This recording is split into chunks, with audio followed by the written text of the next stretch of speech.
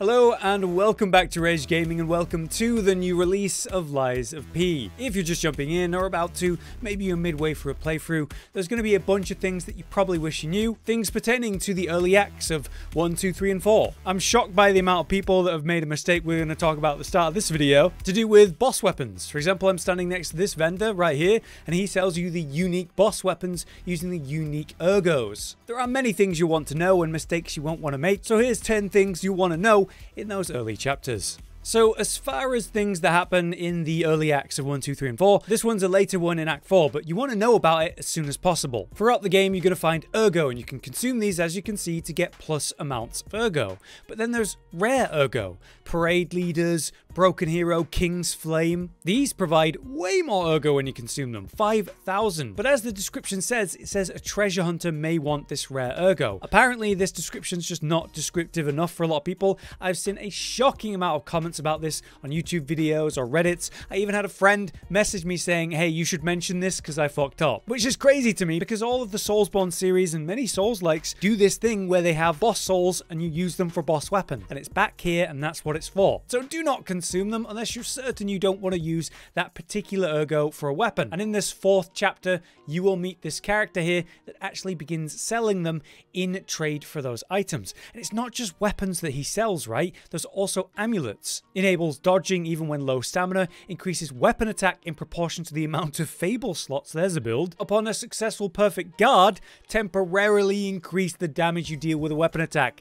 That is insane. So these are some incredible items and some very potent unique boss weapons, which actually interestingly cannot be altered in any way. Like obviously we can take the head off a weapon or the handle of a weapon and modify things. These weapons are just inherently them. You won't be able to change them, but they are very unique and very cool, and they come with some potent fable arts. You'll need to meet Alidoro the Hound though. To do that, you need to reach chapter 4, reaching the cathedral of that section. Via the library stargazer, once you make it to that, you're going to need to follow these tunnels around to the stairs that lead you up, and then that brings you to this room with decay water. In that water on the left is a crack in the wall we pass through, and on the other end of this water is another stairwell leading up. The top of here is a room with a mini-boss waiting for you, so just ignore that and go straight up the elevator. When we get to the top, we have this incredible view and Alidoro here as well. At this point, you can have a conversation with the guy and let him know that there is a safe place to send him, which is Hotel Krat. Once you tell him that, he will show up in Hotel Krat and he'll have his own quest line and more boss stuff to trade with, though you can speak with him now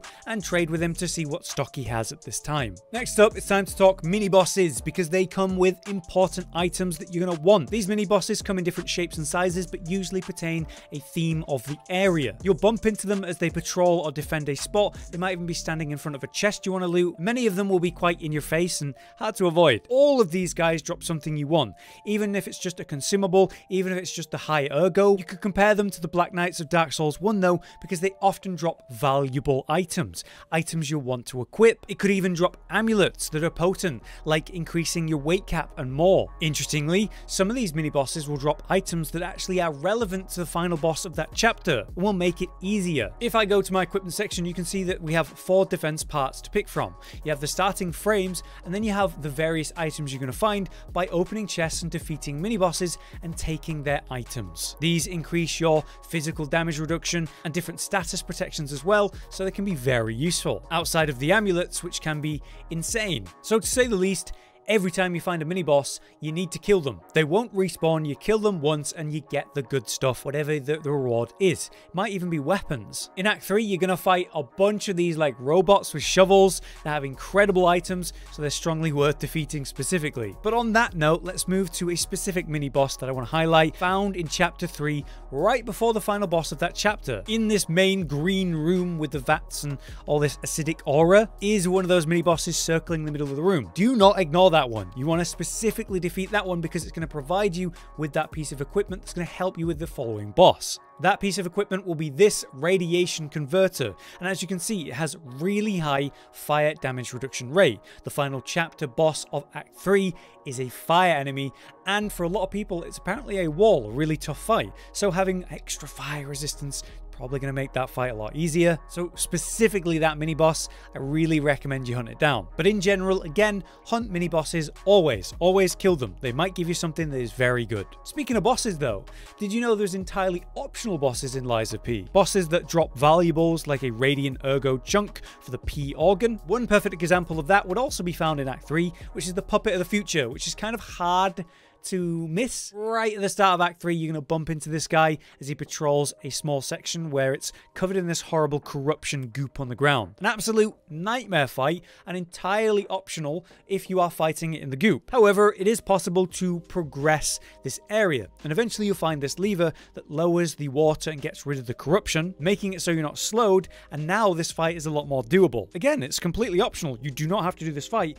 but it is worth it. It provides a lot of ergo and items that you're going to want. Also, it's a really easy fight. Like, once you get rid of the corruption water and you can move normally, it's pretty much avoid the stomp on either leg by moving to the other leg that's not stomping, or when he does the double stomp, just move out. And if he ever 360s, it's free DPS because you just stand right under him and smack him. It is truly a really easy fight, but yeah, a highlight of totally optional actual bosses, not just mini bosses, that can be found in Lies of P. If you ever come across one, there may be a mechanic that's going on that makes the fight a lot easier if you deal with it first. So I'd recommend it, but now you know they exist. Next up, let's talk about the interesting cosmetics, the outfits and accessories that you can get for different costumes. Obviously, you start with this one, but you can find the iconic outfit, for example, of all the trailers that we see Pinocchio actually wearing. But of course, there's an absolute pile of them that actually have different effects and different information. For example, if you're wearing the Blue Blood's tailcoat, there's an NPC in Act 3, where you get it, that mistakes you as a character called Leo. And you get some interesting dialogue and backstory towards that character. That optional boss is called the Survivor, and you can get their outfit too, including the helmet. It is interesting to know that the description actually has relevance to interactions you'll have with NPCs though, beyond just a form of collectible that you'll hunt down. To find the Blue Blood's tailcoat though, the iconic outfit, you get it in Act 3. Before you even enter the factory, on the right is a phone that's ringing, and if you go over and speak to it, you'll be given a riddle. The answer to the riddle is basically humans, and in exchange you'll be given a key. You'll find these ringing phones all over the game, and they will give you keys. They're often tied to awesome rewards, including a final costume called the Alchemist Cape, worth the effort for just that fashion. Anyway, this first key is the Trinity key, and you need to find the secret door that's within the workshop. Once you're actually in the factory and have wormed your way through, you'll find the door that you need the Trinity key for. But with it in hand, you can just go in and open the safe that's in there, and yeah, you'll get your Blue Blood's tailcoat. We can get cosmetics and costumes in other methods, but this is going to be a relevant one. And now you know about the riddles and the phones, you can hunt them down. Another thing you're going to find in this game is the gestures as another collectible. It can be interesting and maybe serve some purposes. For example, there was one NPC that needed me to use the Stalker's Promise emote for them to actually give me a key to progress the game. But one of the first gestures you'll find is the remembrance gesture found in Chapter 2. If you head to the Stargazer inside the house on Illusion Boulevard, then turn back to run across the roof where there was a chest and hopefully a defeated mini-boss you beat earlier, there's a secret room on the right here leading to a letter on the side that is just a frozen man's letter. If you actually open that up and read it, read all of it, it'll unlock this gesture. There will be various gestures and different ways to collect them throughout the game, but now you know they exist and you can hunt them down, and they might have some purposes in different interactions with NPCs. Lastly, when it comes to collectibles, there is an entire tab dedicated to collectibles, and as you can see, there's a bunch of different ones. If you're trying to actually 100% the game, then you want to collect these, but there are some actual functions to these. In any case, we have recollections, records, which you can go and play in the hotel crap, by the way. There's books, newspapers, notes,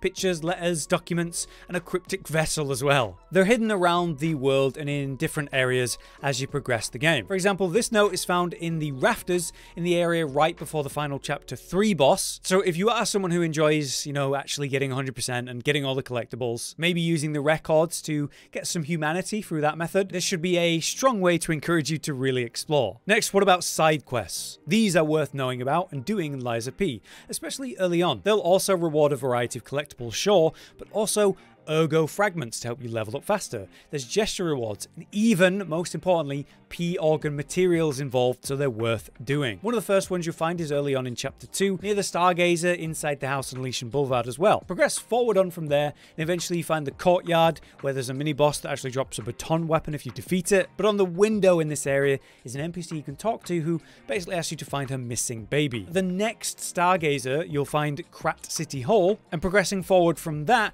you'll eventually come come to this intersection here, where if you turn right before you actually enter the hall, you'll find this half-broken puppet brawler in the way of an item on the ground. Defeat him and go loot the item, and that's actually the puppet baby she's looking for. So we can take that back to the woman in the window. At that point, though, you have to lie to her and say, the baby's cute, and then you'll get the rewards. This is probably going to be the first record you'll get, which, as I've said, you can play at the hotel for certain progression. That's just one of the first side quests you'll do, and how to solve it. Be aware you'll see icons and NPCs when you are looking to fast travel, knowing that you can go back somewhere and go interact with someone, maybe progress a side quest. Number 8, I'm just going to highlight some weapons that you'll find around the world.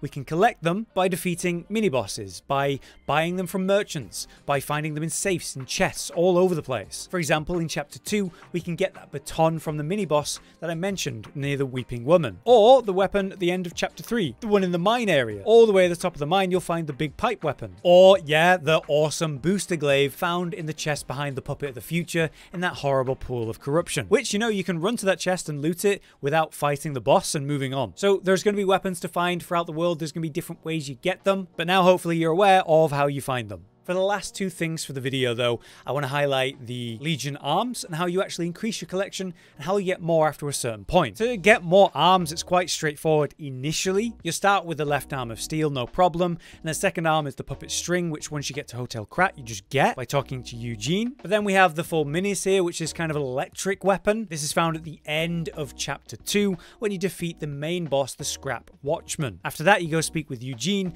and you'll get the next arm. Then the last one that you're going to be able to get is the Flameburge, which requires you to defeat the chapter 3 final boss. Then instead of speaking with Eugene after you do that, you speak with the man that you saved in the factory, and now you have access to this machine that crafts and changes your Legion arms. At that point though, it kind of stops. You no longer get them by defeating bosses. So how do you get more? You're going to need these, the Legion plugs. There's only 4 to be found in the game, and they are used to craft the remaining 4 arms. But what's cool at this point is you can use these plugs to craft whatever arm you actually want of the remaining arms you don't have yet. So you're going to need 4 plugs, and they're found at various points in the game. The earliest one you'll find though is actually in chapter 4, at the cathedral. In the first main area you come across these rotating machines and ladders leading up, and if you climb all the way to the top, you'll find a lever to pull, and right next to that actually are these platforms we can drop down onto. If you carefully drop down just 1 or 2 levels and turn around, you'll spot this enemy standing in an alcove. Jump down and kill that enemy and the one behind that too, and you'll see that they were standing next to a chest. Within that chest is the first plug you'll be able to get for your 5th Legion arm. Again, at this point you can just go back to the hub, craft whichever of the remaining arms you don't have yet using this plug, which is nice because we can get the last ones in the order we want to. But there you have it. That is my guide to some of the main aspects and mechanics you want to be aware of and on the lookout for, and with some little guides to help you get started. This does cover our early game of the chapters 1 through 4, but there's a lot more to consider, so we might come back for future chapters and more advice videos soon. For now though, I've been Hollow, you've been you, thank you for watching, we'll see you next time. Josh, Cotton, and Hollow with the videos, dropping the humor like a hammer on your tippy toes, bringing entertainment on a daily arrangement to take our insanity and turn it into entertainment. Yes, I said entertainment twice, to reiterate that it is nice to look into your faces on a mostly daily basis when you let us in your homes to make the whole world a stage. Goodbye.